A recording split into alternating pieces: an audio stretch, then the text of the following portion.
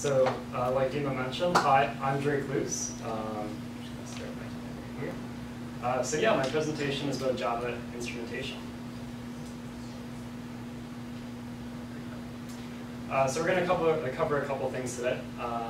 If you could keep the questions till the end, that'd be great. So we're going to cover what instrumentation is,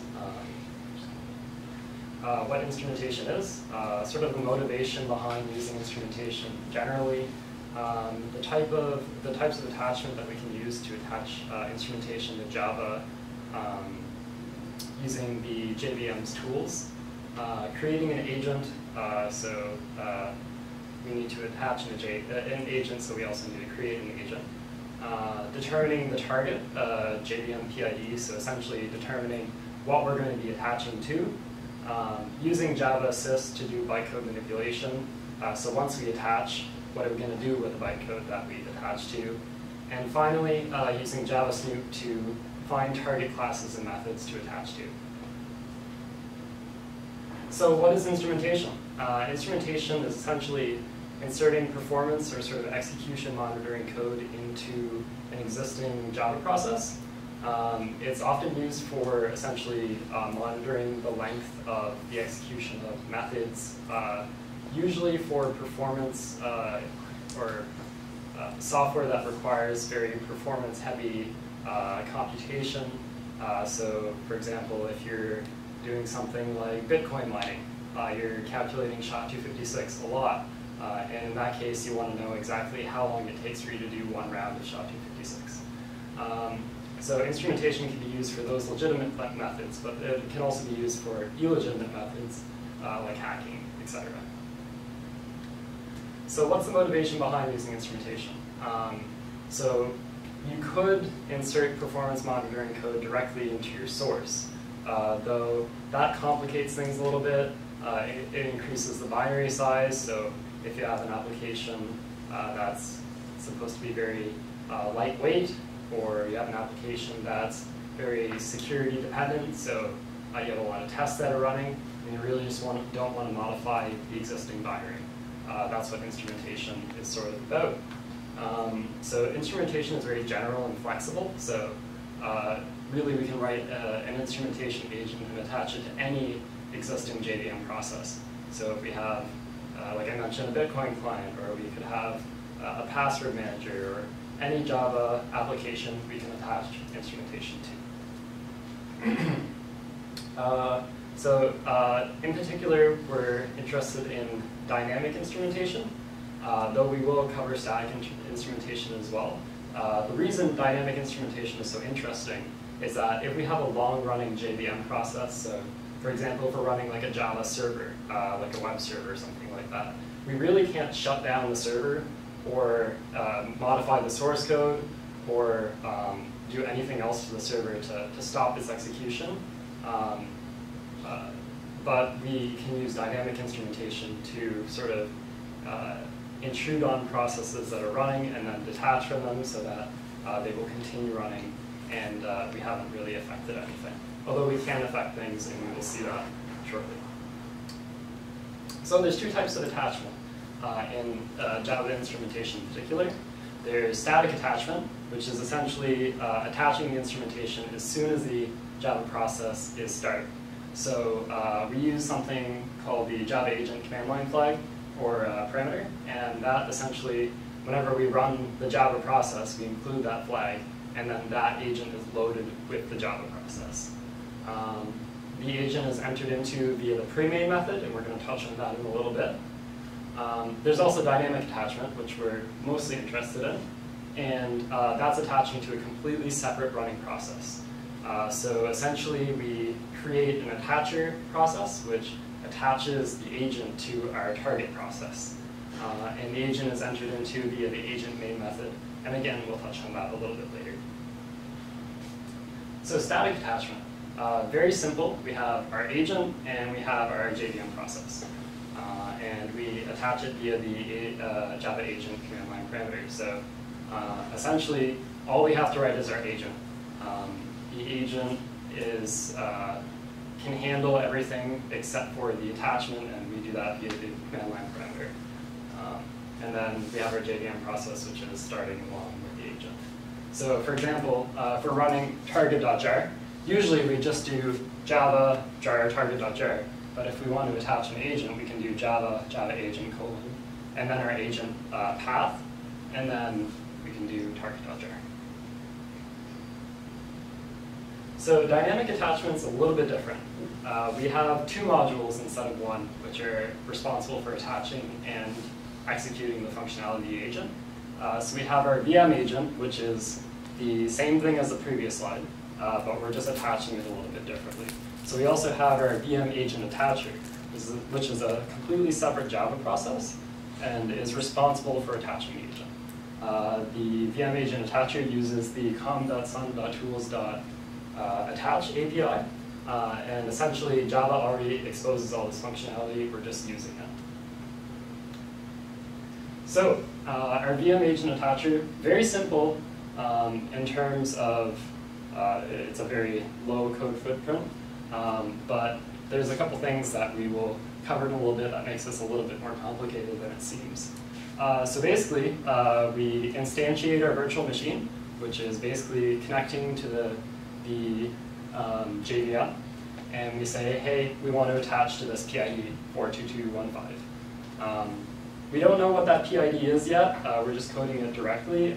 We'll look a little bit later at how we can determine what that PID is, but this is supposed to be a little minimalistic. So we attach to our PID, and we load our agent, VM agent.jar. We can pass an optional parameter if we want to. And then once the agent is loaded, we can attach from the VM, and that's it. That's all the VM agent attacher does. So the agent, we've been talking about attachment. What are we attaching? We're attaching the agent. So the agent, it looks fairly simple. We have two methods. We have our agent main and we have our pre-main. The difference between these is when you're attaching dynamically, the instrumentation will attach via the agent main method. So as soon as it's attached, it will call the agent main method. It's exactly the same as statically attaching. It just calls the pre-main method instead. And in this case, we're doing the same thing, just printing a different text so we know how we're attaching. And then we're adding our bytecode transformer. So essentially, I'm going to go to the next slide. The bytecode transformer is really what the agent is. This is a very simple example.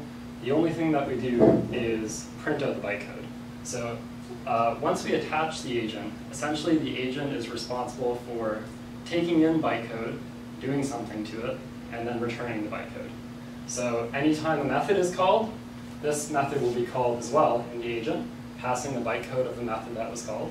And then we can say, hey, let's just print the bytecode. So I print the bytes to a hex string so it's more readable, and then we return the bytecode.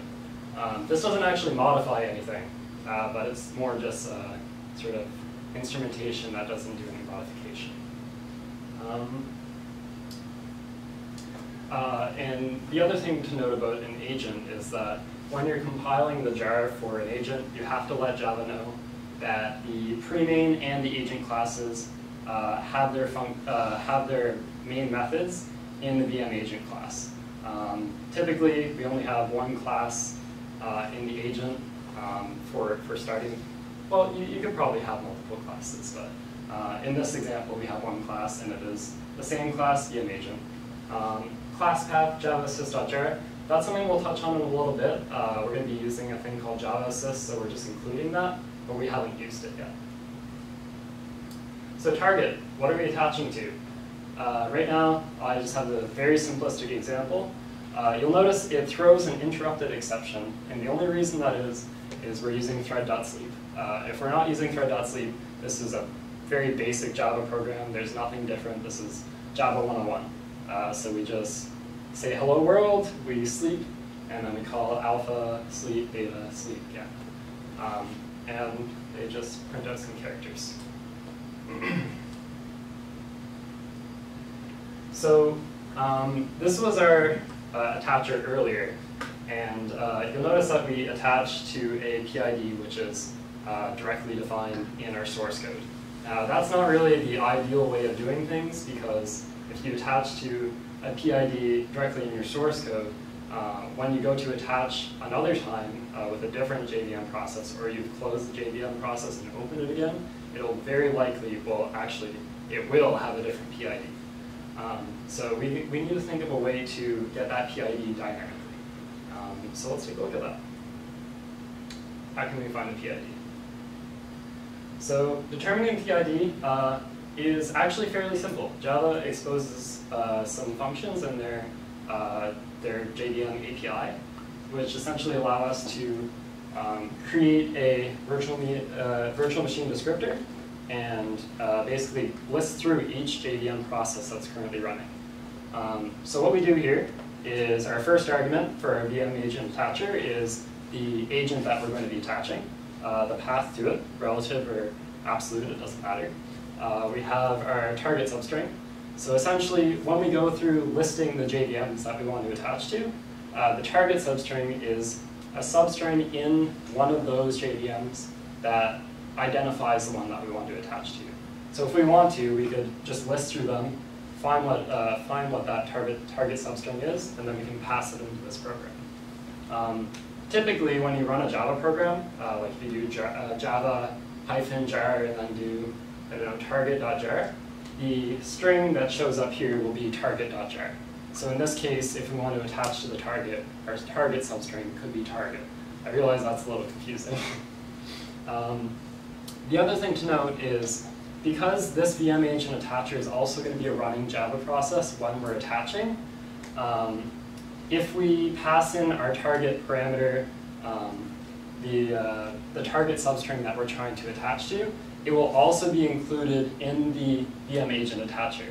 So essentially, if that PID shows up before the actual thing we're trying to attach to, we will attach to ourselves.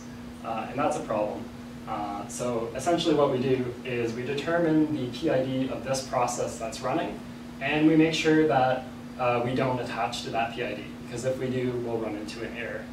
So we're only going to attach to PIDs that contain the target substring but are also not this process. So yeah, we loop through, and if it contains the target substring, fantastic, we found it. We'll save that in our variable PID. So if we haven't found the PID by the time that loop finishes, we can say, hey, we didn't find the target substring, that's okay. Otherwise, we can do the same thing as we did before. We instantiate a VM. Well, we don't instantiate a VM. We instantiate a VM object, which attaches to the PID. We load the agent, same as before. This time we pass in the agent path from our parameters, our command line parameters, and then we print out that we attached and detach. And just to clarify, this VM.detach is not detaching the agent from the target. It's just detaching the VM which attaches the agent. So there's a sort of thing to keep in mind there. So we're going to do our first demo here. Hopefully this works live. Oh, that's already a problem. Okay, so I'm just going to pull this up.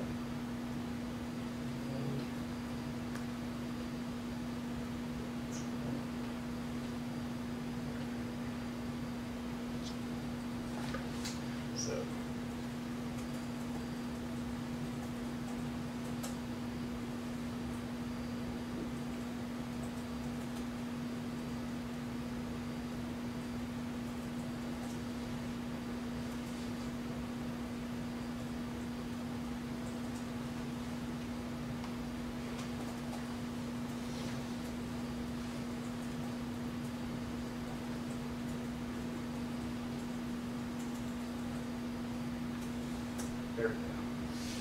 I did have these already attached, but it seems they timed out, so we'll reconnect.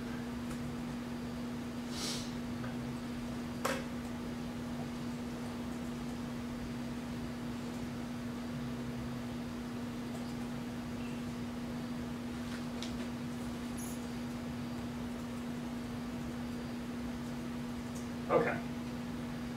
So what we're going to do is first we'll type out Java-jar target.jar.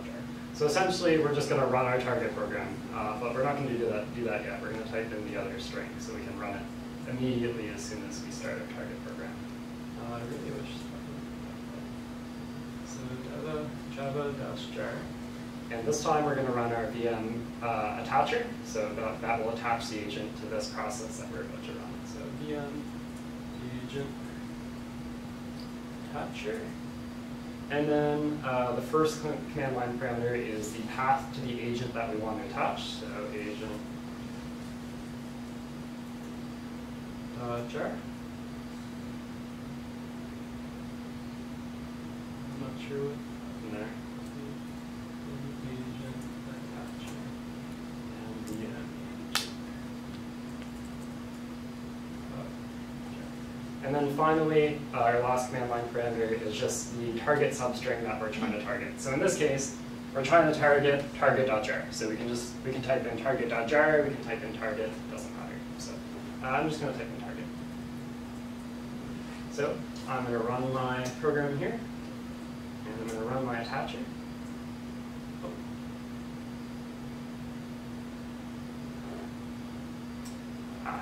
Oops.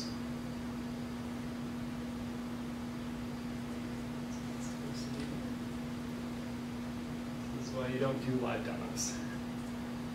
All right.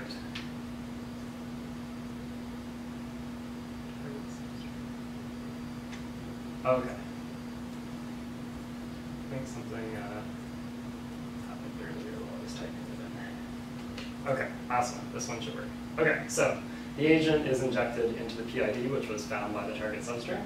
And then in this case, our agent is just printing of the bytecode. So anytime a method is called, immediately before the method is called, it'll print out the bytecode. And that's all our agent does, which is sort of boring. So yeah, let's move on from that, and we'll come back here in a second. So yeah, we determined our PID. So yeah, printing bytecode of the console, not very useful. I mean, we could just hex edit the Java methods if you want to. So yeah, it's not very useful. How could we instead actually do something with this bytecode? We could manipulate it, we could insert our own code into it. So let's see how we can do that. So Javassist is what we're going to use to do bytecode manipulation. And Javassist is essentially an API that exposes a bunch of functions that you can use to manipulate Java bytecode. It can be used in conjunction with our Java instrumentation that we saw before. So once we get that bytecode, we're not just going to print it, we're going to pass it to Javassist, and Javassist will do the rest. So this was our previous transform, just printing out the bytecode. So let's import some things, and let's change that up. So we import Javassist, the class pool, the CT class, the CT method, and we're going to use it. So what we do here is similar to before, but in this case, we're only going to target a certain class. Because before we were instrumenting every class, and that's not really desirable, since we're also instrumenting the base Java classes. We just want to instrument our class. So in this case, instrumented class is just going to be target, so we're only instrumenting our own class. And then we check to see if our class name is target, and if it is, then we move into this. So we create a class pool, and class pool is essentially a singleton that sort of keeps sort of consistency across multiple modifications. It's sort of it's an advanced topic, so I'm not going to go too far into it, but we do need a class pool to do this. So we get the default class pool.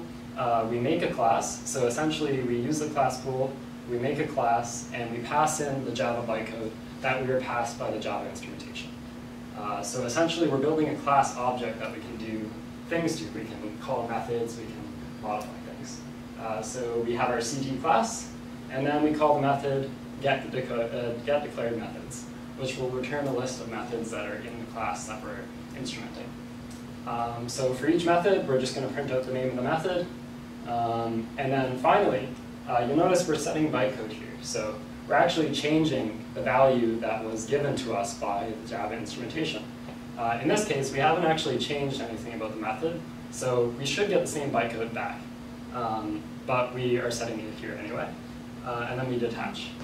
And then we just return the bytecode down below, which returns the bytecode to the Java JVM. Cool. So one other thing we can do is actually modify the bytecode.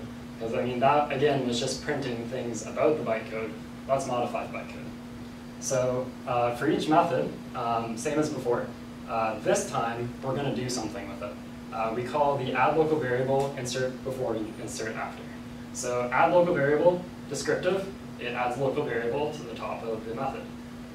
So in this case, we're going to add start time and end time, and that is going to let us do basically performance monitoring. So how many microseconds does it take for the, I believe it's nanoseconds, does it take for the method to complete. So our start time is system.nanotime, and we insert that before the method call. So before any of the existing bytecode is called, we do system.nanotime, and we save it in that variable. And then insert after puts code right after the Java bytecode. So it essentially is equivalent to putting that line in your source code. So we're going to get the end time as well. And then finally, we're going to insert one more line at the end, which just prints the delta time of that method call. So we're just doing a string concatenation here with an empty string. That's just to convert the long to a string. It's not important.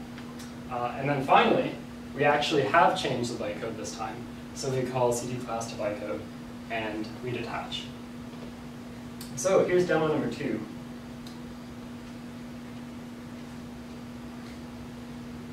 And luckily, we're still attached here. Let me get my mouse over there.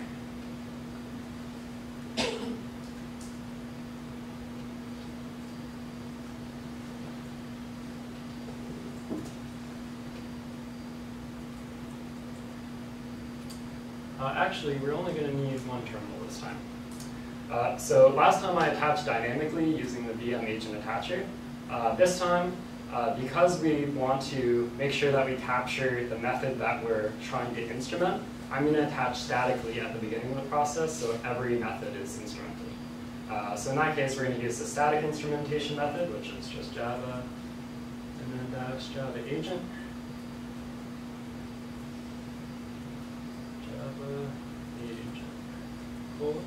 And then I'm going to put the path to the VM agent that I want to attach, so jar.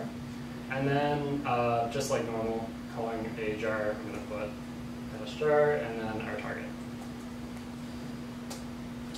So we attach statically. Hello world is the beginning of our target program. Alpha, and then we, if you remember, at the end of each method call, we're adding that little delta time print. So this is the delta time for the alpha method, the delta time for the beta method, and the delta time for the gamma method. And then finally, we have the delta time for the main method, which takes significantly longer than the rest because it also includes those thread.sleeps. And that's why that one takes so long. Okay.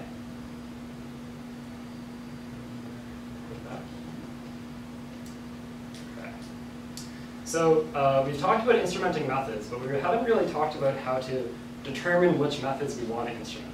I mean, if we wrote the program we're instrumenting ourselves, we of course know what methods we want to instrument. We can look at the source code. But what if we don't have the source code? What if we have to determine that dynamically? So let's find a method to instrument. So we could use Javassist. We could attach an agent and just print every method of every class. I mean, you would need to go through and manually determine the functionality of each class and manually determine the sort of flow of if you have an artifact, like if you type foobar into your program, where does that flow through your program? Which methods does it touch? It would be difficult to do that with just the Javassist API. So we could also use a thing called JavaSnoop, and JavaSnoop is basically a toolkit for analyzing running JVM processes and also adding instrumentation to it. So you could do the instrumentation programmatically, or you could attach it using JavaSnoop, which is a little bit more user-friendly. We can use a thing called canary mode, which is like what I mentioned. For example, if you type foobar into an application, canary mode will see exactly where that line flows through. So every method that was touched by that string, you'll see show up, and then you can determine what you want to instrument. So we'll go to here. And,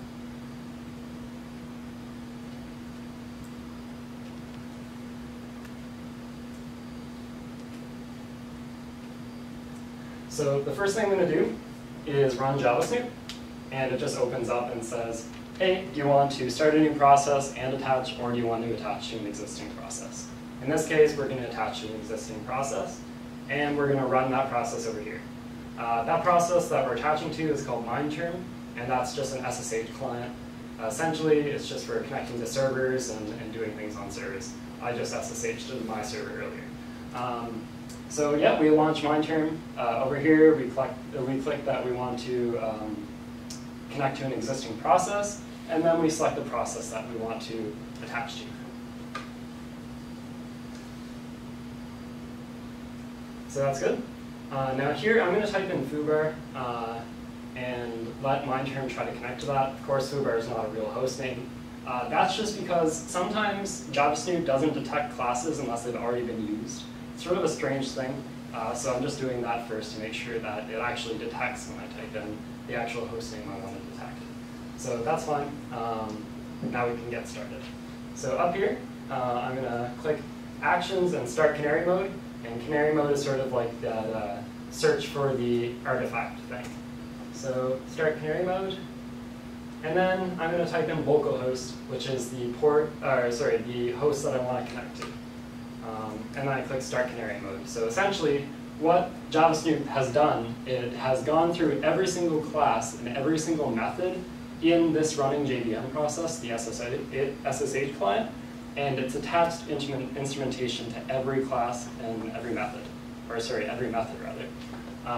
And so whenever we do something in our target process, we can see that show up here, so long as it matches our target artifact. So I'm going to type localhost into the client, and you can see JavaSnoop has detected that that artifact has passed through getPort and getHost methods in the SSH client.